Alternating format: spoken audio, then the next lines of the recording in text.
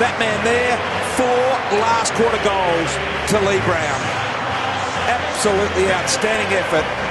And David King is down there with Leigh Brown. Take it away, Kingy. Leigh, what a fantastic game, mate, for yourself personally. Really turned it on there. Did you see that coming? Did you feel that coming for yourself? Well, not for myself, no, but our last quarters have been pretty good throughout the year. So, yeah, we hung in there, and it was a bit of a grind the first 3 quarters and missed a few shots that we probably should have kicked, but got there in the end.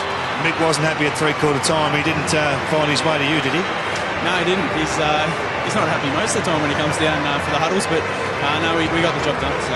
What was the problem, early? What did you put your finger on at 3/4 time to identify and rectify that issue?